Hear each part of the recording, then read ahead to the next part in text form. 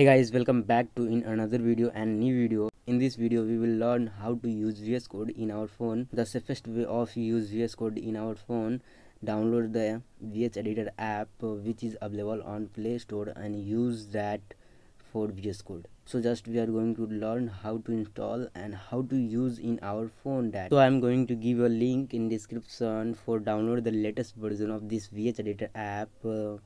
By clicking on that link you will see this page and you should install this from here.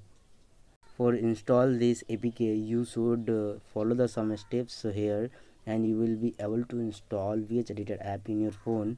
After installing the app, open that and click on install server. By clicking on this, server will be installed in your phone, and after installing click on start editor and editor mean VS Code editor will be start here, and you can also open the folder by clicking on open folder, and you can also create a new file here and edit that. You will get all emit of VS Code and all feature of VS Code here.